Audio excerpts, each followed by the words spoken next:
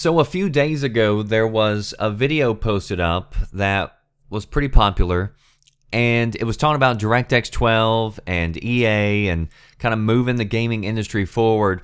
So I wanted to talk about it because I felt like there was a lot of misinformation in the video, and so I wanted to try to set the record straight for anybody who walked away believing something that just simply wasn't true. So several days ago on April 8th, I did a video talking about how the EA technical developer was on Twitter saying that he would like to see Windows 10 and DirectX 12 as the minimum specs required for games by the end of 2016. And he said himself that this was a bit aggressive, but that the benefits were just too great. So on April 11th, Review Tech USA picked up on the story, and he did a video on the subject, but we saw the issue completely in a different light. And to be honest, I felt like his video was like 75% of just flat out wrong misinformation.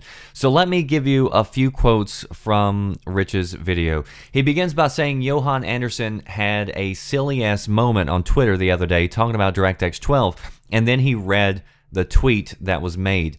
And then he goes on to say, it's not like we're a couple of generations in on graphics cards for DirectX 12. Those cards were just released and aren't even released. And he was talking about announced cards that haven't hit the market just yet.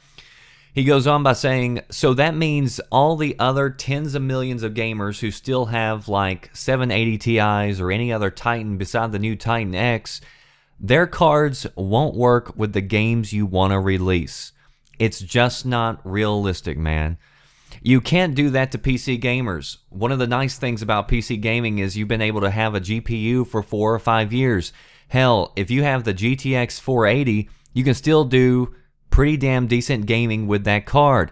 But then for everyone else out there who just last year maybe bought a 780 or a 780 Ti or 770, any other Titan beside the Titan X, you want to screw them over after they've invested hundreds or thousands of dollars into their hardware.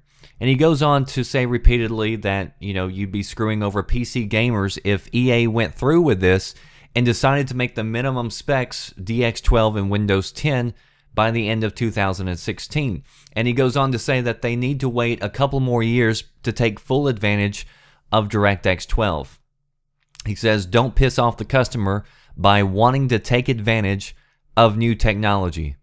It's not a good idea. So Rich listed off a lot of cards, a lot of expensive cards that he claimed wouldn't work with DX12. So let's begin with the lowest common denominator, the GTX 480.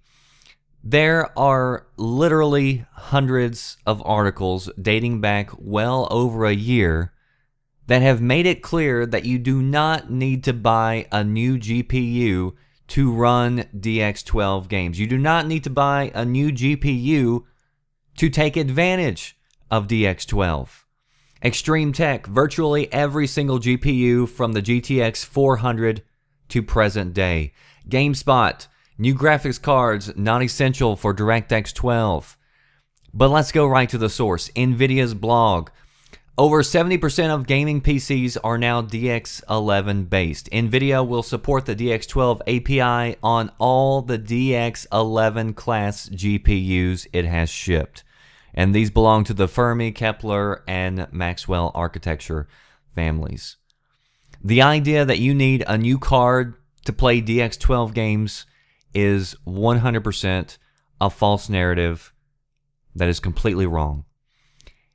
If you can run DX12, you're going to see benefits, we're being told.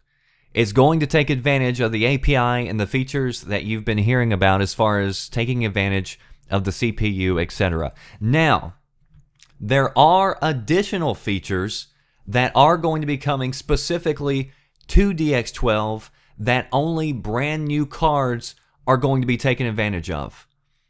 And we don't even know what those features are yet. They haven't even been announced. But not having full features is not the same as saying you won't be able to take advantage of any features, or it's not going to work with any games that support it. That having extra features, no games, not the same thing. And honestly, I don't think it's a silly-ass idea at all for EA to want to push forward to using the new technology, especially since it's a free upgrade for the vast majority of the people. I mean, they had, you know, clips at the very beginning whenever they first announced this saying that the vast majority of PC gamers are already going to be compliant with this.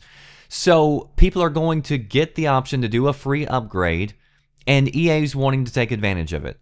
And I mean, how many times have we heard, especially from the PC crowd, about how consoles are holding gaming back?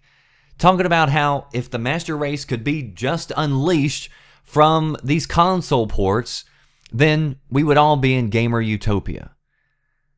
But you know what's holding PC gaming back? It isn't the consoles. GTA 5 sure doesn't look like it was held back by the consoles. It's the tech.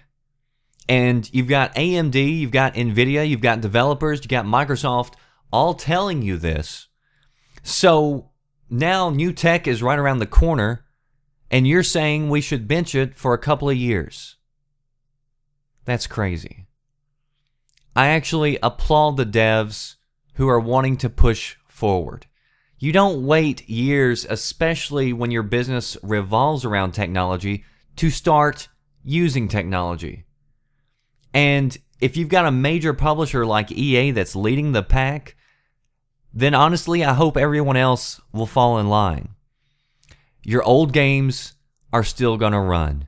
Your newer games are actually going to look and play like newer games. If you want to move the gaming industry forward, then I suggest we actually support devs who are trying to push it forward and not trying to call them out claiming that they have silly-ass ideas, especially when they're one of the most brilliant people in the industry. And most of you know that the ones of us who do news-type channels like myself, we're not journalists in the sense that we went to journalistic school. We don't have degrees for this. We aren't professional in that sense. We're hobbyists, we're entertainers, we're researchers, etc. So, I mean, of course we're going to make mistakes. I'm going to make mistakes. Even professionals make mistakes. But I do believe that when you have a large audience, which I don't, you know, I'm small potatoes when it comes to most channels. But even when you get to the level that I'm at, I think you have a responsibility to make sure that you're giving the audience as much factual information as possible. And you know, some topics I don't cover because I don't have enough information on it, or I don't understand it enough to talk about it, so I don't talk about it. And when I do make mistakes, I'm going to try to correct it, and I hope I'm the first one to correct it. So anyway, you know, there it is. I know a lot of people enjoyed Rich's video. I like Rich's videos. I subscribe to his channel, obviously. That's how I stumbled upon it. This isn't to start a beef with Rich, but I know a lot of people walked away from that video having, you know, taken Rich for what he says and believing, you know, the words that are coming out of his mouth, and walked away probably believing that EA is going to screw up by trying to take advantage of DX12. And I think that is just a terrible thing for thousands of people to walk away believing when it's 100% wrong. If you want to read about what cards are supported on DX12, links down in the description box. Stay tuned right here and to VGN for your latest gaming news. That does it for me, the Red Dragon. I'll see you next time. Thanks for watching. Are you listening? Damn.